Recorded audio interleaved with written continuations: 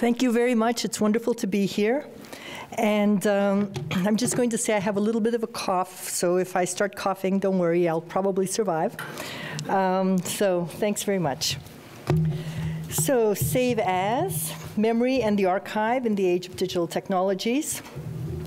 The digital raises new issues about memory and knowledge, production and transmission in the so-called era of the archive. Technologies offer new futures for our pasts and present, and the past and the present are increasingly thought through in terms of future access and preservation. This temporal dislocation perfectly captures the moment in which we currently find ourselves in relation to digital technologies. The feeling of not being coterminous with our time, the belatedness and not there yet quality of the now. As my colleague Clay Shirky puts it, it's as if we were once again inhabiting the uncertainty of the early 1500s. Looking back at the Gutenberg era now, it is easy to describe the world before the invention of the printing press in the early 1400s, or after the spread of print culture in the late 1500s. But what about the long transition period when people knew where they'd been, but had no idea where they were headed? That is where we all find ourselves now, academics, artists, scientists, publishers, computer whizzes, designers, and economic forecasters alike. The anxiety, however, cannot be limited to technology, to whether this or that system or platform will predominate. Neither can we attribute it to the competing economic models brought into conflict by shifting consumer habits or the struggles for control played out in many arenas from national interests to global markets. Rather, we know from that earlier shift from embodied oral cultures to print culture that what we know is radically altered by how we know it. While embodied cultures relied on the now of physical presence and relations being there together for transmission, print made it possible to separate knower from known and transmit knowledge through letters, books, and other documents over broad stretches of time and space. In an earlier work, I described these epistemic systems as a repertoire of embodied knowledge, the doing, repeating, and mimetic practices that are performances, gestures, orality, movement, dance, singing. In short, all those acts usually thought of as ephemeral, non-reproducible knowledge transferred from body to body, and the archive of supposedly lasting, stable objects, such as books, documents, bones, photographs, and so on, that theoretically resist change over time. While the live nature of the repertoire, confined to the ever-changing now, has long lived under the sign of erasure, the archive constructed and safeguarded a knowable past that could be accessed over time. The different systems provoke different ways of knowing and being in the world.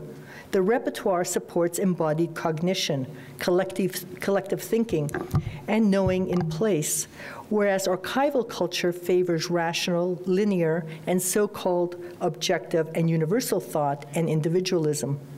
The rise of memory and history as differentiated categories seems to stem from the embodied, documented divide. But these are not static binaries or a sequential pre-post, but active processes, two of several interrelated and conterminous systems that continually participate in the creation, storage, and transmission of knowledge.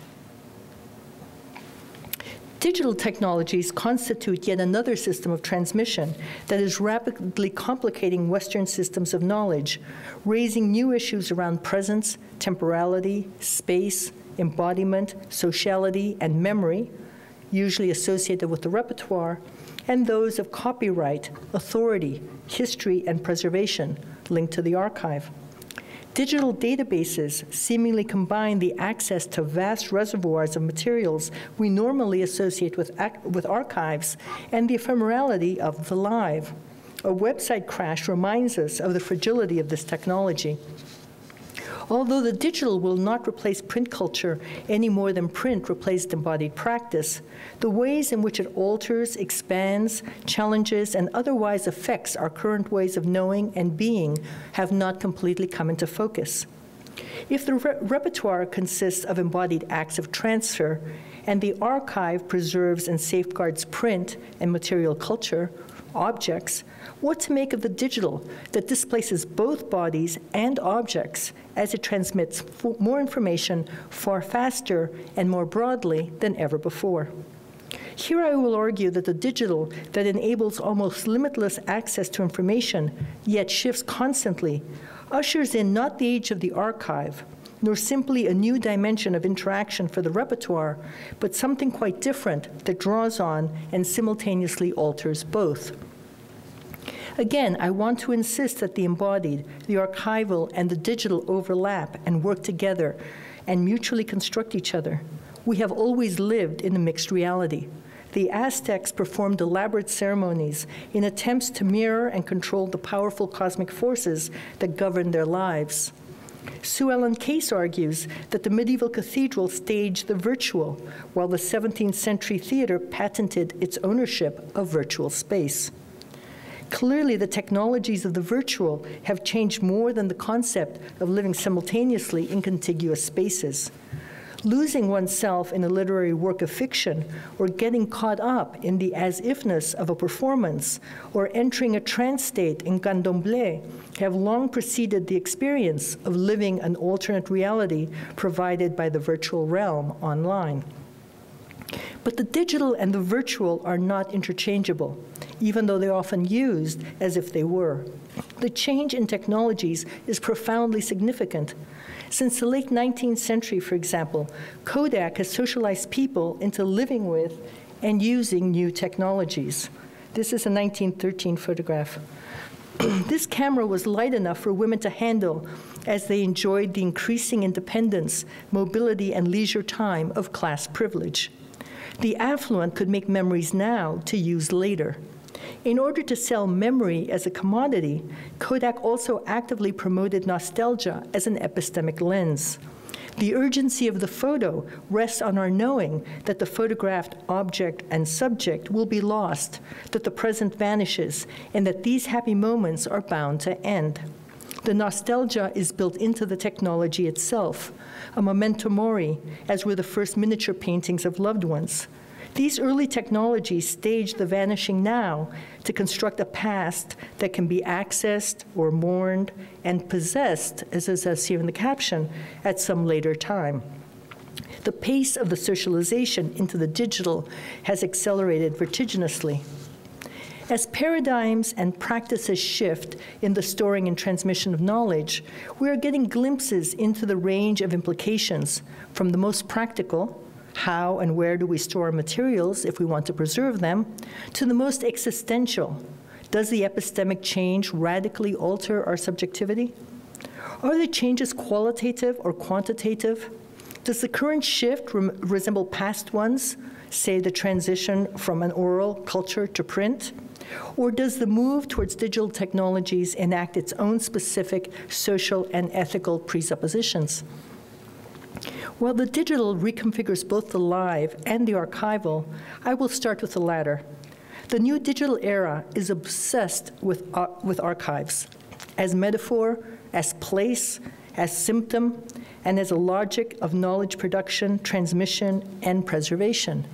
So why? The term archive has become increasingly capacious, interchangeable with save, contain, record, upload, preserve, and share, and with systems of organization such as collection, library, inventory, catalog, and museum.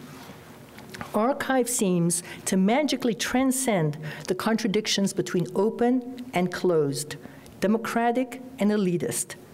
A fetish, it covers over several contradictory and irreconcilable mechanisms of power. But without understanding the power and control that underwrite the archive, it's difficult to assess the political and economic implications of what is saved and what is forgotten. Since the archon served as a place where official documents were filed and stored in ancient Greece, the archive has been synonymous with government and power. Before discussing what I feel is at stake in these changing definitions and distinctions, I will clarify how I understand archive. An archive is simultaneously an authorized place, the physical or digital site housing collections, a thing or object, a collection of things, the historical records and unique or representative objects marked for inclusion, and a practice, the logic of selection, organization, access, and preservation over time that deems certain objects archivable. Place, thing, practice function in a mutually sustaining way. The thing is nameable, storable, and preservable, imbued with the power and authority, perhaps even aura, of both place and selection. We know the thing is important because it has been selected to be preserved in the archive. It does not matter whether the thing was made to be saved. Carbon copies of letters and even daily newspapers or handouts of a protest march take on a special status in the archive. In turn, notions of historical accuracy, of authenticity, authorship, property, including copyright, specialized knowledge, expertise, cultural relevance, and even truth are underwritten by faith in the object found in the archive. The circular legitimating epistemic system again affirms the centrality of the place. The archive comes to function, Foucault noted, not simply as the space of enunciation, but the place from which one speaks, but also, and primarily, the law of what can be said. Place, thing, practice exist in a tightly bound connection in which each relies on the other for its authority. Each has a different logic and politics of making visible. But why has archive gained such enormous power, or better, become the site of such contestations of power as we move into the digital age? On one hand, digital technologies offer the updated Marxist promise for the 21st century. That is, that we, individual users, now control the means of production, distribution, and access to information, communities, and online worlds. While the capitalist grids and surveillance systems sustaining the digital remain, if anything, stronger than ever, the egalitarian and even revolutionary promise is compelling. In 2006, Time magazine declared you Person of the Year because you control the information age. YouTube invites us to broadcast ourselves. Facebook allows us to share our daily lives with our community of friends. Twitter provides real-time updates on where we are and what we're doing. Second Life offers us a chance to design our own avatars and explore, shop, meet, and live online in ways that perhaps can't happen in First Life. Philip Rosedale, its founder, envisions life as a project rather than an existential condition, a metaverse, he calls it, as opposed to a universe. There is no doubt about the potentially democratizing power of internet technologies, particularly, as opposed to television, that seem to offer as many points of entry and navigation as there are users. The role of Facebook in organizing rallies in Turkey, texting by protesters demonstrating against the G20, and Twittering in Iran recently indicate a level of inclusivity and immediacy in the digital that would be unthinkable in archival practice. I take the contradictory, complicated, multivalent aspects of digital technologies as a given, a necessary starting place. What I am questioning, however, is whether digital technologies merely extend what we do in embodied and print or material cultures, the repertoire and the archive, into cyberspace, or whether they constitute their very own system of transmission that shares some of the features we are used to while moving us into a very different system of knowledge and subjectivity. What is at stake in this argument? In Archive and Repertoire, I asked what was gained or lost by extending archive to include the live. Embodied practices, measured by the knowledge regime sustained by the archive, I argued, fail to provide hard evidence of the past. The impossibility of archiving the live came to equate absence and disappearance. Historical documents prove that the land belonged to the settlers, not to the native populations, etc. The personal and political repercussions have been devastating. Here I pose a similar question. What is gained or lost by using the word archive to describe the seemingly democratic, participatory, non-specialized, readily available uploading, publication, and access to materials in cyberspace? Some digital archives function much in the way brick-and-mortar archives do. The Hemispheric Institute's digital video library, HIDVL, that I helped create, is an online archive. HIDVL is a growing online repository of some 600 hours of non-downloadable streaming videos of performance from throughout the Americas that is free and accessible for viewing.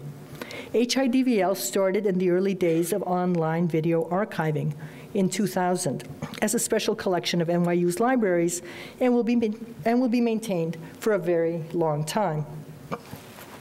Each video, or each hour of video, costs more than $1,000 to process, not counting the intellectual labor that has gone into curating the materials, developing a trilingual interface, creating artist profiles, indices, search tools, and so on.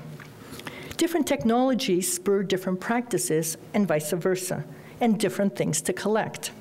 Digital technologies far exceed print in offering scholars and artists a way to both document and consult live practices. Video captures a sense of the kinetic and oral dimensions of the event or the work, the physical and facial expressions of participants, the choreographies of meaning. We knew that wonderful performance work in the Americas had either not been documented, or if it had, videos were rapidly decomposing in boxes under the artist's beds and in their closets. Digitizing them would not only preserve them, but would also make them widely and easily accessible, a major issue in Latin America, where universities have limited holdings and publications have very limited circulation. We were also eager to explore the theoretical complexities of archiving performance and the complicated relationships between live performance and its many mediations. On one level, then, we were simply transferring video from one digital format to another. On another, we were commissioning and recording performances that we then transferred to HIDVL. So while we were adding to the collection, we also helped generate new work. Some performances staged the archive, revivals based in part on old scripts and videos. Other performances, such as the work of Anna DeVere Smith, are better known as video than as live solo work.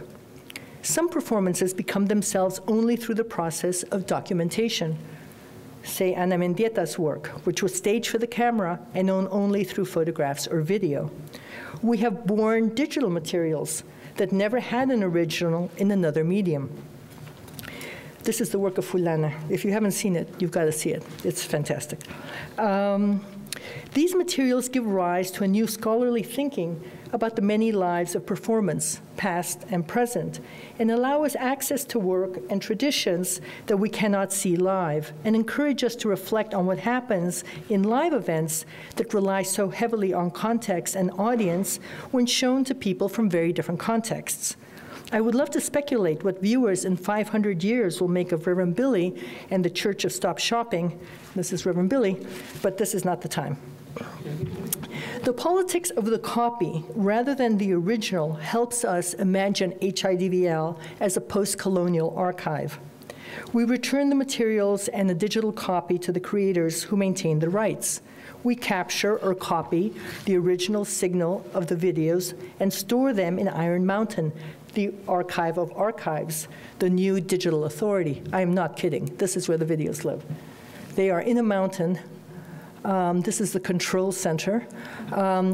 It's the same place where the U.S. government keeps many of its records, where Disney keeps all its original tapes. So we're in very good company. So if the world comes to an end, at least part of it will be available to be viewed by who knows whom in that age. Anyway, so anyway, all these, the original signal is kept and updated and copied into new formats as the technologies change. But copy as a form of transmission also differentiates the archival from the digital, and most profoundly from the repertoire. People may copy the way that others dance or speak, but we usually call this mimesis or imitation, a form of learning through doing or parodying another's actions. Each iteration differs from the next. Living creatures engage in recognizable behaviors that are not performed the same way twice. Even with strenuous discipline, embodied practices will always show a slight degree of variation. A printed copy of a book, however, is virtually indistinguishable from others of the same run. The only differences stem from use, the underlined word, or a torn jacket. Nonetheless, the number of books in a run is finite. If I give away my last copy, it is gone. The function Control-C allows me to copy automatically without a discernible limit. Unlike the archive based on the logic and aura of the original or representative item, the digital relies on the logic and mechanism of the copy that enables the migration from one system or format to another that secures preservation. Save as. Interestingly, the aura that comes from the selection process can accrue to the digital copies archived in collections. Aura may have as much to do with the nature of the selection process as it does with the status of the thing. In other ways, however, HIDVL replicates the hierarchies and exclusions inherent in the archival project itself. The process of selection and valorization by experts maintains the logic of the archive intact.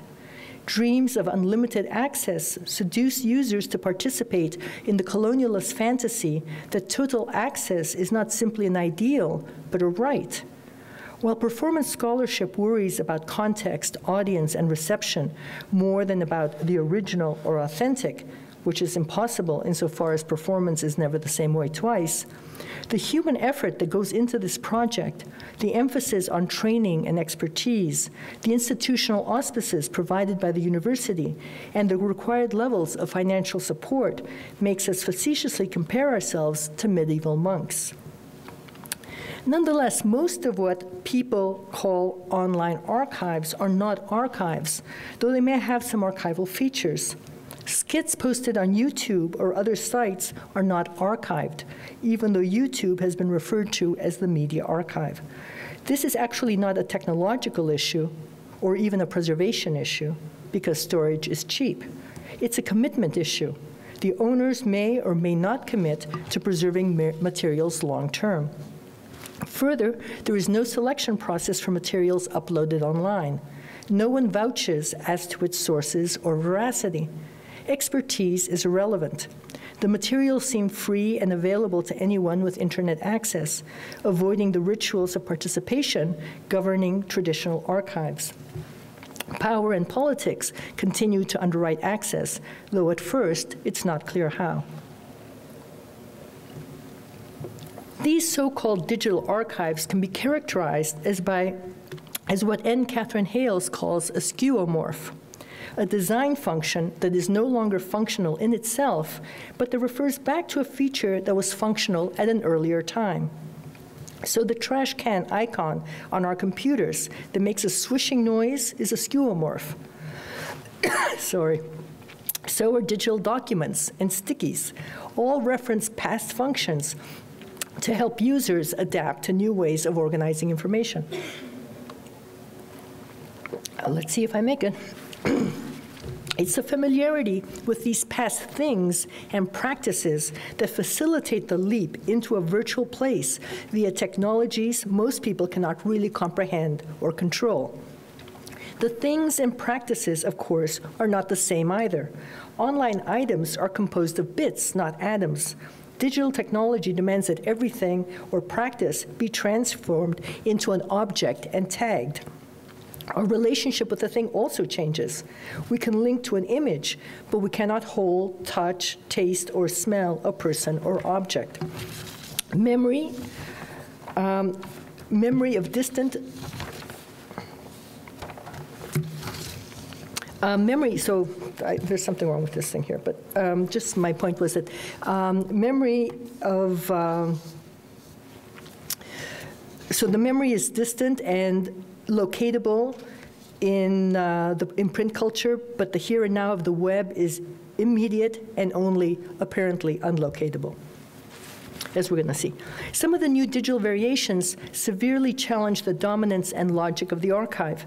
Many of the very large projects, like Google Books, are commercial, though they claim to provide free access of incomplete versions of texts, thus assuring neither access nor preservation, though the order icon is ready at hand. Google claims sole ownership of orphan books, an end run around laws pertaining to content, authorship, and copyright. If print culture produced the copyright, it's not clear yet what the legal and legitimating mechanisms will control issues of access and transmission online. As important as the pressure on the thing or content, perhaps, is the invisible politics of place. Where do these collections and archives live? You know where ours is, right? Google et al. Own the operating systems and databases that enable access to their massive repositories. This poses other legal issues not covered in conventional copyright agreements. By owning the operating systems, these commercial giants, in fact, become the ultimate guarantors of value and control. They can censor materials, cherry-pick titles, and rescind licensing privileges for us who now lease rather than own copies of books. These digital practices loop back into print culture as well. The most obvious repercussion: who wants to pay for a book they can access free online? I am not against freely sharing materials. Latin American scholars and students survive on pirated books and articles. Nonetheless, it's important to note that what's online is not free. Nonetheless, the economic models have long-term repercussions across a range of archival practices having to do with understandings of content, ownership, authority, peer review, copyright, and so on. Preservation of digital materials, thus, is not the happy byproduct of digitizing or uploading. While it may be true that data never die, it is also true that they live as bits of information that we might not be able to access. Changing technologies and platforms render our materials obsolete far more often than they archive or preserve them. Finally, I would like to take a quick look at the complicated and changing ways embodied print and digital cultures affect the what we know and how we know it by going back to Time Magazine's 2006 issue, Person of the Year. Here is an image of my copy. Time, Person of the Year, a computer with a thin red line reminiscent of YouTube, cuts across the monitor running towards 002006. Its screen is a reflective, shiny, silver mylar mirror. You, on the bottom left-hand side, yes, you control the information age. Welcome to your world. Nicely balanced on the cover to the right of you is, well, me, sort of. The mailing sticker has my name, misspelled, and address on it. The cover proclaims the imperative to perform. You insert yourself. Yes, you, your face on the cover. There's a twist here, too. While the magazine requires an embodied response from me, I need to hold it in my hands and up to my face to see myself, the design conceit of the video monitor with the timeline transports me to the digital. I try to align the discursive you with the embodied me. I hold the magazine close.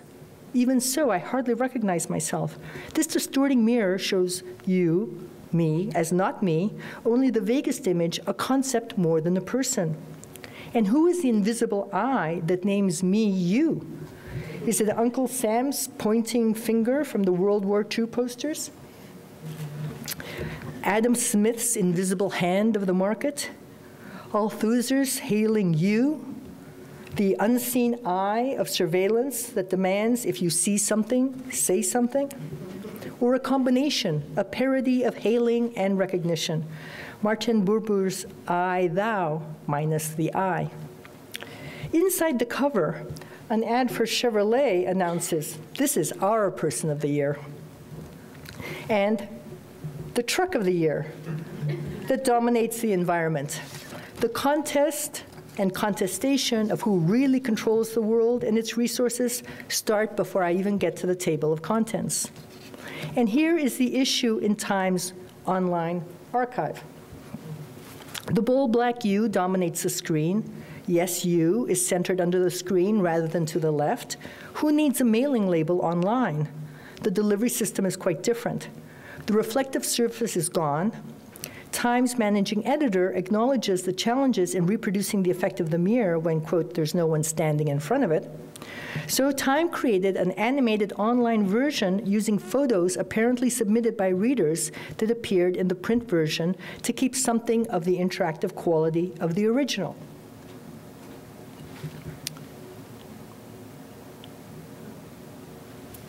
This clearly is a very different kind of performance, where you, I, is positioned as a spectator to other people's photographs rather than a subject or protagonist.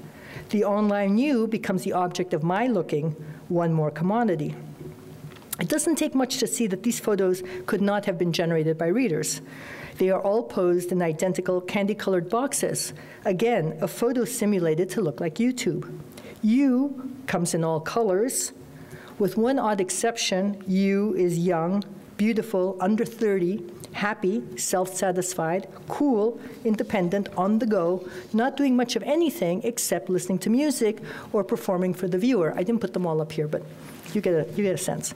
Only two of the men seem to have traditional professions, the doctor, who is scratching his head in bewilderment, and the soldier. The new you is a global citizen. Mobile ethnicities transcend geographical divides. Race and gender are now a style or fashion statement. We're all post-racism, post-sexism, the image suggests. Space, of course, is produced. This is a studio backdrop. You is unlocatable in other ways as well.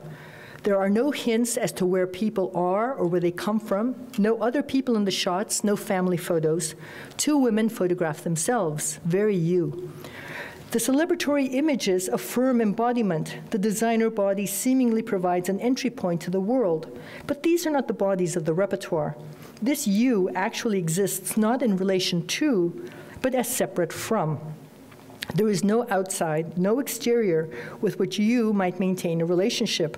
The interpenetration of self-exterior that Merleau-Ponty wrote of, intersubjectivity, is possible only through technology.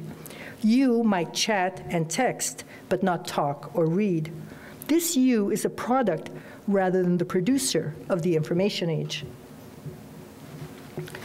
There is much more to say about the construction of you, both as person of the year and in these images, which cannot be included here, but it is important to note that the online you is an elusive object.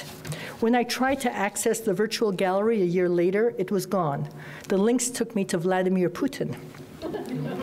When I looked again, after 6 months, some of the images from the gallery were online, but as loose images, not as part of the magazine's layout or organizing concept. However, other images not included in the original publication had also been added as if they were part of the original, while others had been reinscribed with logos of other websites. What kind of archive is this that erases rather than preserves the traces of its former incarnation? The Time archive, then, does not maintain the objects or even digital renditions. My experience with the issue is different. I cannot hold it, I cannot flip pages, there are no page numbers online, reading has morphed into navigation or surfing. Instead of linear and sequential cause and effect, the digital is about simultaneity, interruption, and multitasking. Everything written for online media tends to be short. The digital has its own attention span. I engage in politics online even as I do something else. The essays extracted from the issues are searchable and clearly attributed to authors and identifiable with URLs. But I cannot get a sense of connections between various social, economic, and political relations by examining the layouts and the physical placement of essays and ads. Where is the happy cowboy, the real person of the year, according to Chevrolet? I cannot go back and examine the magazine issue as a flimsily bound microcosm of cultural concerns, fears, and strategies made visible in the competing messages. Instead of an editor in charge of putting the materials together, the online curatorial process is driven by data mining techniques and crawlers to identify patterns of information in a database. I, too, am being constantly updated by today's ads, all programmed to pick up keywords and customize the display to suit my tastes. This, too, is all about me, or you, but in a different way. It is my profile, not the editor's, that arranges the information for me. The web's interactivity filters my information and sends it to those who would pay for access to me. As Wendy Chun notes, online, in order to use, one has to agree to be used. The digital archival practice, I believe, can prove profoundly anti-archival. The shift from the archive to the digital has moved us away from the institutional, the confined, the long-term of Foucault's disciplinary society to the controlled society outlined by Deleuze, free-floating, short-term, rapidly changing. We move from the analog to the digital, from signature to password, from citizen to nomad, from typographic man to graphic man, as McLuhan put it. History now is something that can be packaged and owned, as you see down here. One more possession to enjoy, as in the Kodak ad. For better and for worse, the politics of the archive are not the politics of the digital. What counts as embodied knowledge has also morphed. Cyberspace has forced us to name and delimit the real. Real time is not the same as the present. Live is not the same as alive. Online community is not the same as a group of people. The flesh body is not the same as the very powerful electronic body, the one whose credit ratings or medical history or suspicious activities can sink an application or have a person strip searched at the border. The digital has also provoked an upset in terms of expertise. Many major scholars feel totally incompetent with ever-changing technologies. The young are the true masters of this field, but even the young know less than the younger. It's not just the ever-accelerating generational shifts that make people feel that they are out of the meaning-making loop.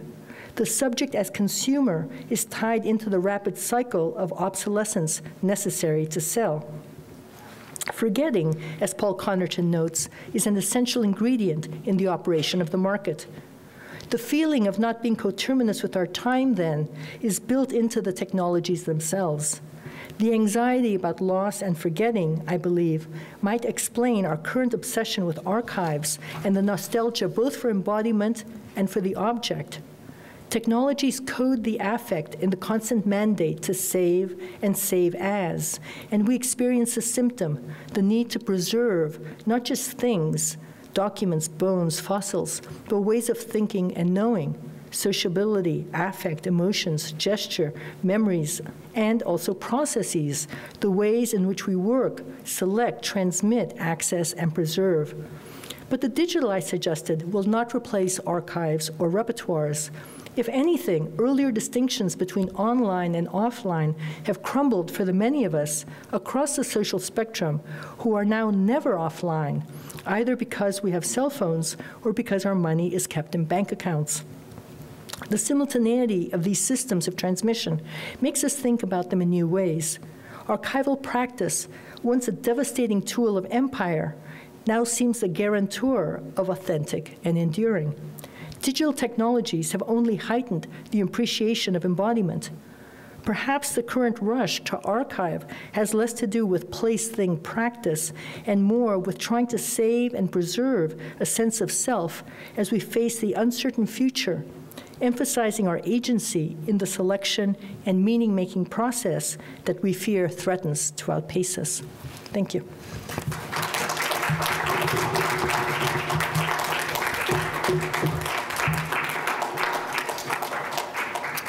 Thank you very much. It seems to me that this occasion, this event itself, is in some ways proof of one prong of your thesis, that of the overlapping of the embodied, the archival, and the digital, in the sense that you're here with us and we with you in an embodied form. You draw on an archive. This is being recorded for an archive that will nonetheless live in digital space. That's right. And we'll see what after that. That's right. Meanwhile, we have time for questions. Diana has agreed to take some questions. And so I would ask, if you do want to ask a question, to come forward to the microphone here and there so that we can get your questions as well as the responses as part of the audio recording. So, and Diana will field the questions herself. Okay. Hi, you mentioned the colonizing power of the internet and sort of the voyeuristic element of that. And I was wondering if you could speak just a little bit more of the colonizing versus subversive power of the internet and digital technology. Mm-hmm. I actually didn't say colonizing power of the internet, but I think it's true. It's also a colonizing power. I was talking about archives as tools in empire, but I think it's true. Oops, sorry. I think it's true that the internet does have a huge colonizing power. One of the things, for example, that was really clear to me when we were doing the Hemispheric, because it's trilingual, is that everything is meant to be in English, right? So actually getting the internet to do things in Spanish or Portuguese or other languages is very difficult. Even in the meta tagging and the labeling of things, right? So in all the back-end things, it's very, very difficult. So there's that, right? And it introduces a whole way of other thinking and so forth. But I think the subversive level is very powerful as well.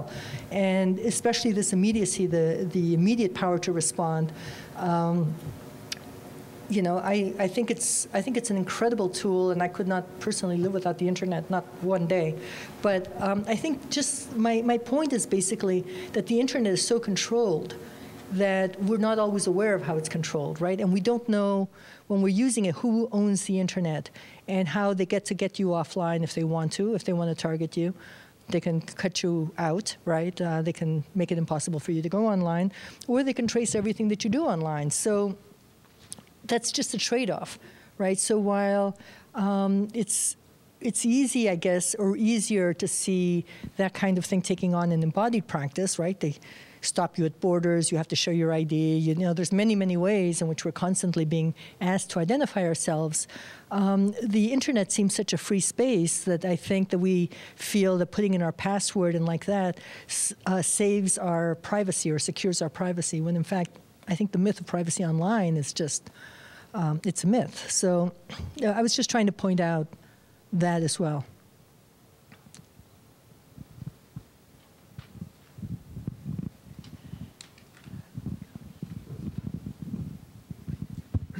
Thank you so much for your talk, very suggestive in many ways. So my question would be, I would like to know, how do you think that all these memories of things that human beings we've been constructing for so many centuries can be preserved if they cannot be digitalized, because everything cannot be under the digital substance?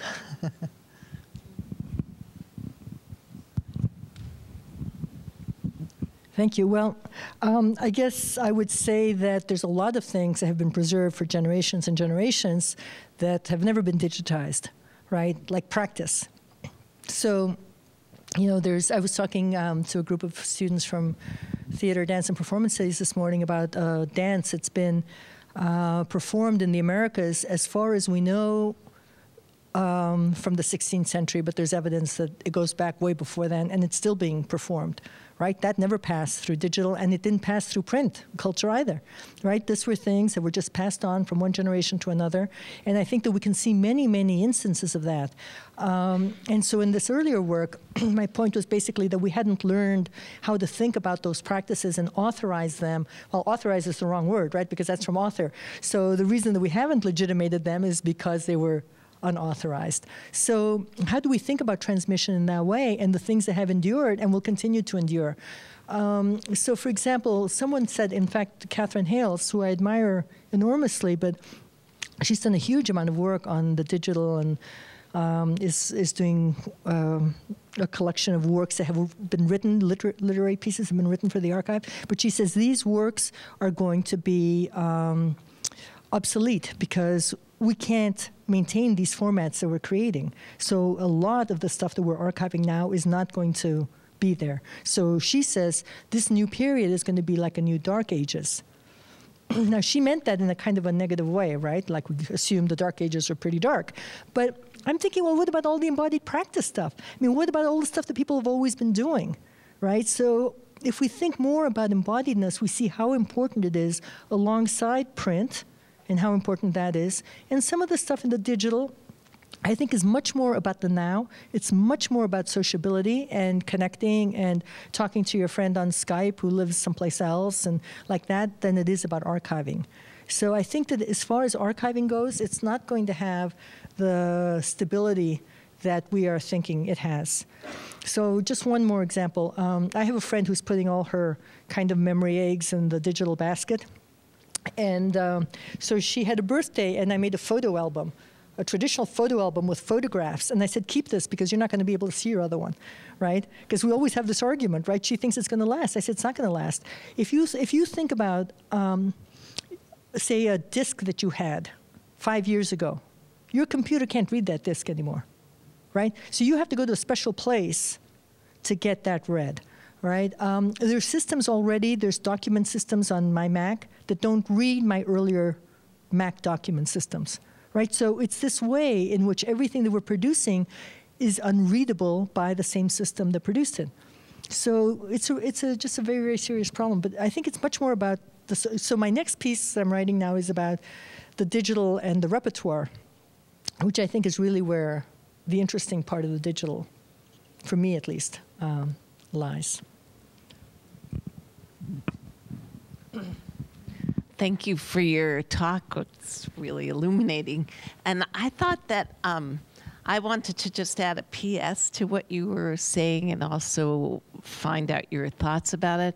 I work on a National Archives project, the Emma Goldman Papers, and they insist that all the documents be put on microfilm. And they're in Iron Mountain. Oh, right. And they're available all around the world. And yet, everybody's throwing out their microfilm readers. I know. It's crazy. So, do you think that that's something that would actually last, or is it the National Archives is way behind?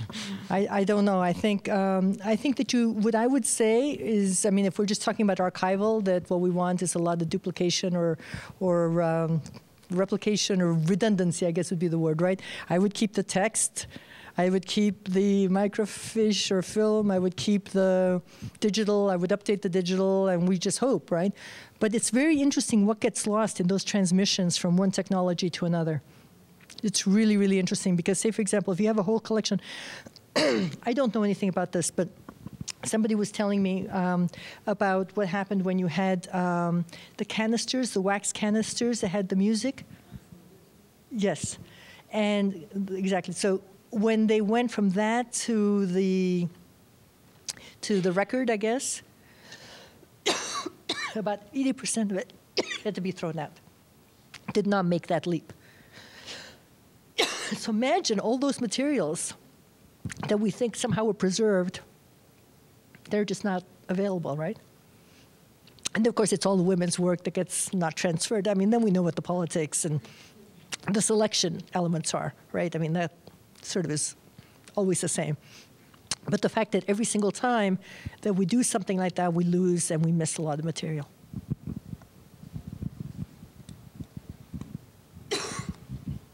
Thank you very much. That was wonderful. I guess I wanted to take up two things that you said, one right now and one earlier. One from the talk at the end when you said trying to develop and preserve a sense of self through the digital. I thought it was really beautiful. And then also your late comment about Skype and various social networking things as being simply about communication, as opposed to about not embodied practices. And I was thinking with, for example, the Facebook movie is coming out tomorrow. This film, Catfish, I don't know if you've seen it yet or read about it. It was a huge hit at Sundance, which is about 3 filmmakers who develop a relationship with a family on Facebook with a full set of network of people, and they go out to meet this person. And it's a mystery. It's like a thriller. Because again, the sense of self that's being archived is not always the actual self itself, right?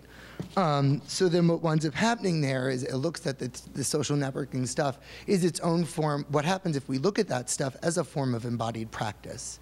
What does that do to the larger ideas of the digital that you were talking about before? Right. Well, I think maybe I didn't express myself very well because I'm really thinking that the really interesting part of the digital is as sociability, and that new kinds of relationships are getting developed there. So it's not the same as embodied. It's a different thing. And as somebody says, you know, who has like 800 friends like my daughter has on Facebook? I mean, Nobody has 800 friends. I mean, even on Facebook, I only have like 100, so friend me. Now that we're in the race for friends. But it's interesting that those kinds of relationships, like what I'm saying, the Skype, for example, or those kinds of relationships, are really asking us then to redefine what we think of as like presence. Are we present together? What if a fake persona, because also a lot of this other stuff is talking about how people are creating fake archives that actually can be real as themselves. So that the line between presence and embodiment is kind of getting confused. It is, and I think that's what I'm saying, that I think that the long-term repercussions of this are really about subjectivity. Yeah. I mean, I think it's that profound. I don't think it's simply about where we're going to keep our stuff. Yeah. I think it's really about how we understand the relationship between first and second life, or is this all first life, or is this, those relationships are very real relationships, and some people live. And the other thing that I think is really important to think about is, for example, there are parts of the world where very few people have access to internet. But I don't think that means that they don't live in a world that's primarily about, or primarily in one way, about the digital, right? Because there are materials on them, even if they don't have access to them, which can be pretty scary. Excuse me. Could somebody ask another question while I chirp? Thank you for a really beautiful presentation, and I think my reaction to hearing you speak, and also that question then, triggered something in terms of the way in which, just in your presentation today, the sort of repertoire and the archive, or the digital, were not so much in opposition, but sort of separate. And I was thinking, well, how is the digital affecting the repertoire? Like, so the other way, if you like, in terms of, and I had an anxiety that was about, well, okay, the repertoire may continue, and certainly it continues to be taught through oral and bodily tradition, but performance tradition.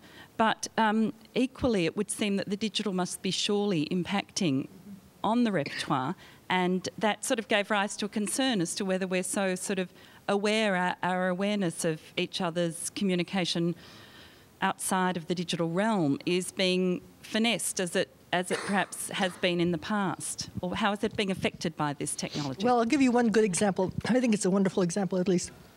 At NYU, the freshman class, or the first-year class, a lot of the students had met each other online before they got together. You know, they met their roommates and like this. But they were very shy about greeting each other face-to-face. So the university had to have a meet and greet where they taught them how to get together and say hello to each other in real life, because they had developed a relationship online that had nothing to do with the embodied experience. So, I mean, that's pretty strange, right? I mean, it's a different kind of sociability that's happening. But I guess I would just also say that I think about embodied practice very broadly. So, like, for example, these are forums that get repeated and that will likely be repeated unless you're completely replaced by an online university. Right? I mean, there's many ways in which knowledge production happens through embodied practice, and it could be, you know, cooking with somebody, or it can be, you know, singing, or it can be whatever, right? So there's a lot of things that are part of our daily lives that I'm confident will continue to exist, right? So it's not just the formal thing about the dance or the ritual or the theater piece.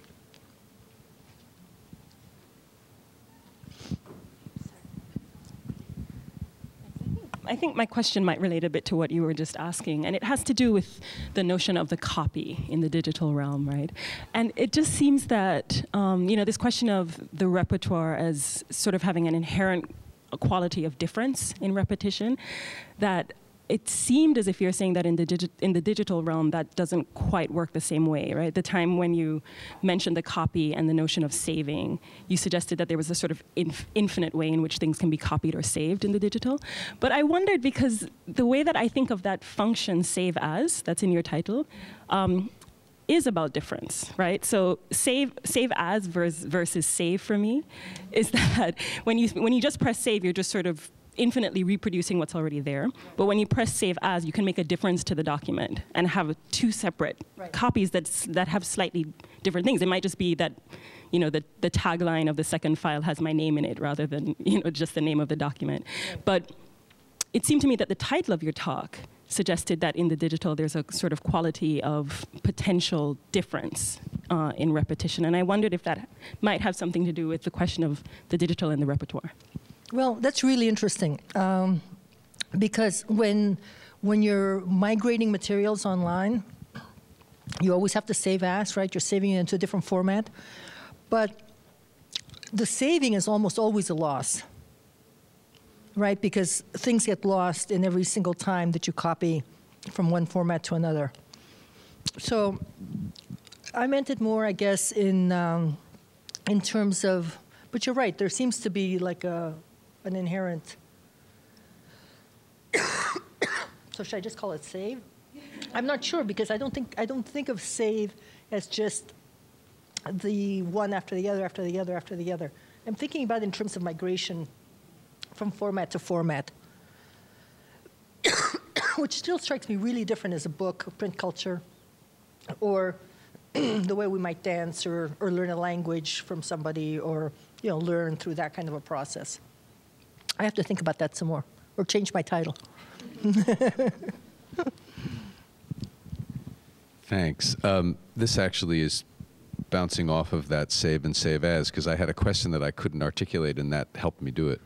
So I'm involved with an archive that happens to be housed at NYU, an archive of historical materials that up until the digital age, they were responsible for saving, preserving, if you will. Right.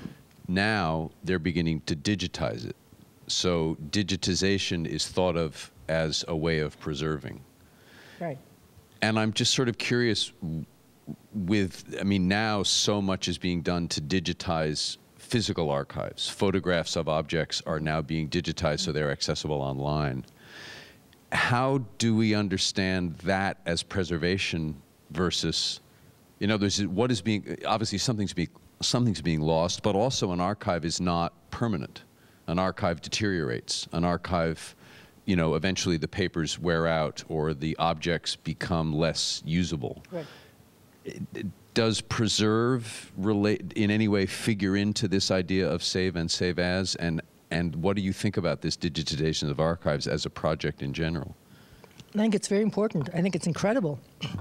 All I'm saying is that there are online archives, right? And they're like the NYU ones. I'm sure you have them here. They're special collections, and those are made to be preserved over time, because the commitment in those is that they're going to upgrade and migrate the materials into different technologies, right? So it doesn't matter that my computer can't read an image, but the systems that they have in place will be able to read them.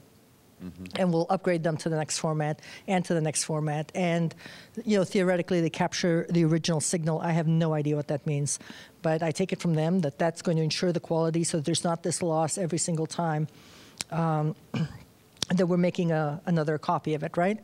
That's the idea. So yes, it's somebody's business to do that. It takes huge amount of resources, and it takes a library, or, you know, universities are really, really important in this way, because if universities don't do it, who's going to do it? Google's certainly not going to preserve a lot of the stuff that we're interested in preserving. So I think that there it becomes the project for universities. That doesn't mean to me that it replaces the physical, and you sure don't throw out the microfilm.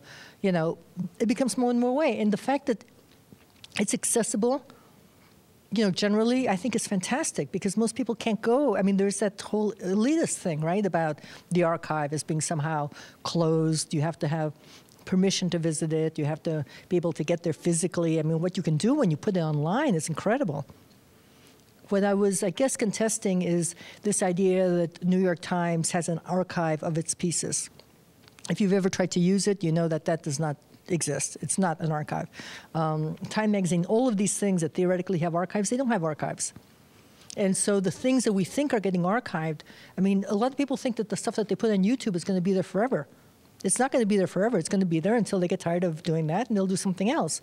And so I think it's just a consciousness of how we preserve certain materials And what the digital actually does, which I think is much more along the lines of those sociabilities and new ways of interacting that do have long-term implications in terms of, how we think about, life as an extension, as a this life or that life or live or alive or however we think of all of those contexts. I think in that sense, it's going to have much longer repercussions on us than just the ability to do this extraordinary stuff, which is to archive materials. Right? Yeah, I guess the just final comment, the two things that concern me are that the access to the actual object is becoming less important, and there is something to be learned from access to the actual object, to the turning of the page, to the seeing the artifact. And secondly, and this is an issue that is, in fact, in case of this archive, that financially, the monies available, this is a material issue, are either going towards the digitization or towards the preservation of those objects. And in some way, those are being equated by the librarians, whereas the objects are becoming less and less available because now they say, well, they're online, we don't need to preserve the object to the extent, or we don't have the money to preserve that object to the extent that we used to anymore. So there is kind of it just seems to me some sort of a trade-off happening, accessibility versus preservation, perhaps. Yeah, I'm not sure I would put it that bleakly on that side, because I think libraries are still preserving their objects. I mean, NYU is certainly preserving the objects, even as it's trying to get stuff online for access. I don't think that's exactly the trade-off. I think Catherine. So I just wanted to hear how this fits into, you mentioned the next piece of this. So what's the bigger thing? Is it a book? Is I got a new book online? coming out. No.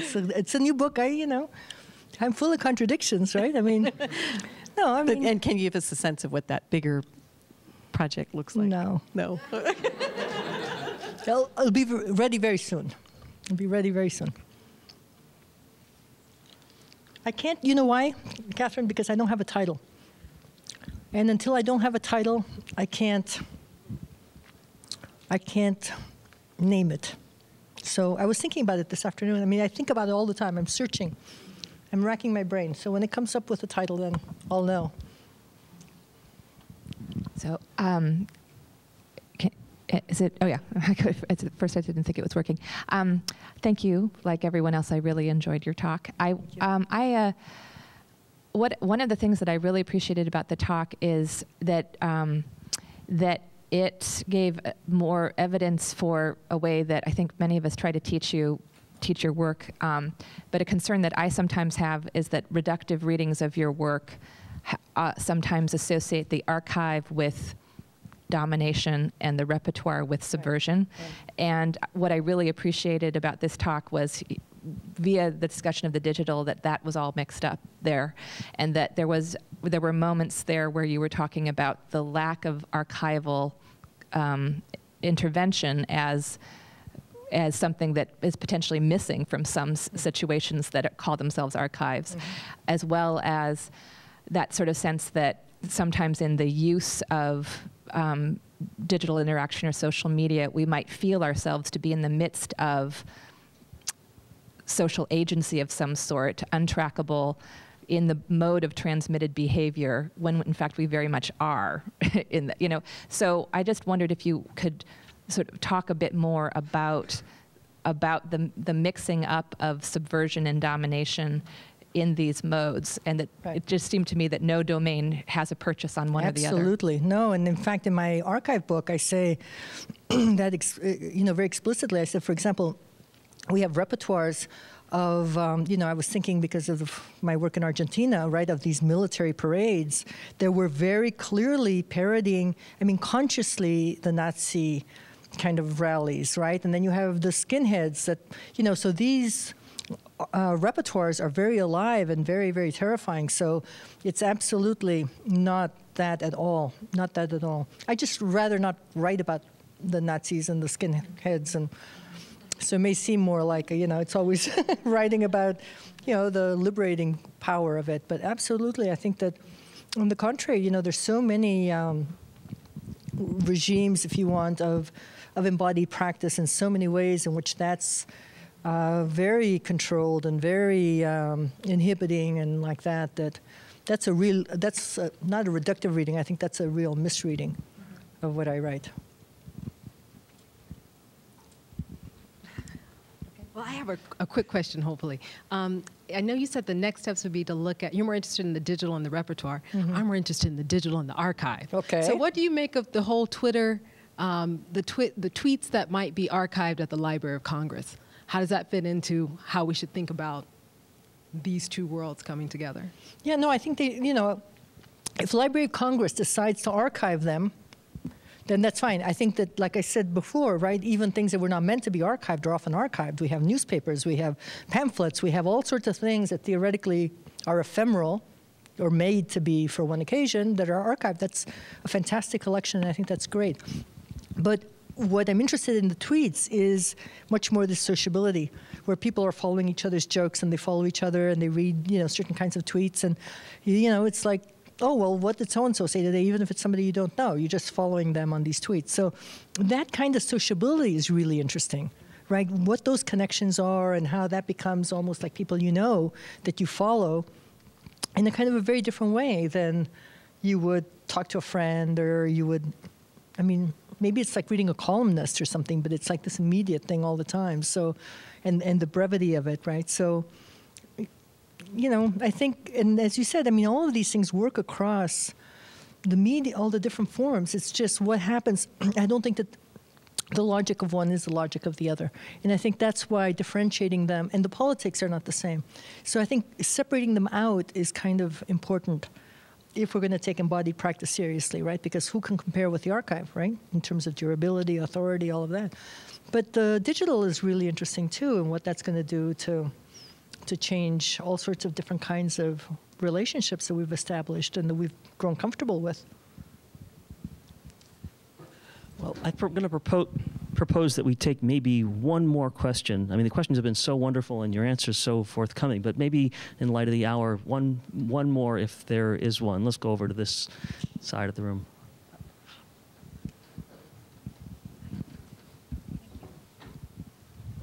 Yeah, thanks for your talk. I was thinking about what you were saying, things that might get lost or new things that might emerge. Excuse me? Oh, I'll try it. Okay. I was thinking about what you said, that things might get lost or things might emerge with this new form of archiving, the digital. And I also thought about that book, All That Is Solid Melts into Air, that thing that for 500 years things have been getting lost. Yeah. And yet, as you said, there are certain performances that are still very much alive. So I wonder if what we see, or the anxiety, because I have that anxiety with digital as well, might be related to a form of institutions or power that we're not used to deal with so directly. Because in the archive, we're used to certain the state or institutions that are more recognizable. But in a way, dealing with the web, it's, as you said, who's there, who's behind this? And I wonder if it's just feeling that the subjectivity that might emerge from that, it's related, complete or left bare to the market, to market forces and not forms or institutions that we can recognize. It may be. I don't know where all that anxiety comes from, but I know that this thing about we have to save, there's this threat of loss. It just seems super prevalent to me. Even in performance, if you think about the Marina Abramovich, the re-performances and all of this, it's like, now we have to save performance, in the embodied practice way, right? Rather than as a document. And this thing about saving, preserving, keeping, it seems to me just very, very prevalent. And the talk about the technology, not just digital, but about technology in general, seems to echo that. And it seems to be kind of clustered around technology. I'm not sure that it is. I'm not sure how related that is to that, right? I don't think things will be more lost or found than they were before. But it seems to accrue to technologies, this whole thing about saving and loss. And maybe how far the memory gets away from the body, right? I mean, now when we go up to the Web 3.0 and we're talking about these clusters and clouds and all of that, then that memory is really, really far away from the body. It's certainly not in my head, and it's not even on my computer anymore, right? It's somewhere where I don't know where it is. So maybe it's a distance between me and my memory. I don't know. Thank you very much. Thank you very, very much.